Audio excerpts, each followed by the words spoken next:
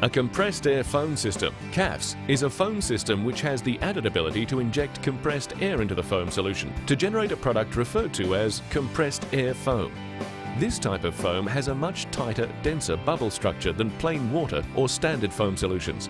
This bubble structure allows the foam to adhere to vertical and horizontal surfaces, as well as deeper penetration of fires before the bubbles are broken down, allowing the latent water to be more effective.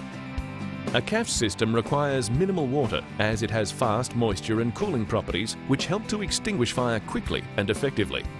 Designed with functionality in mind, these purpose-built units are designed to carry different modules. Once removed, they're stored on a movable trolley when not in use and are quick and easy to deploy.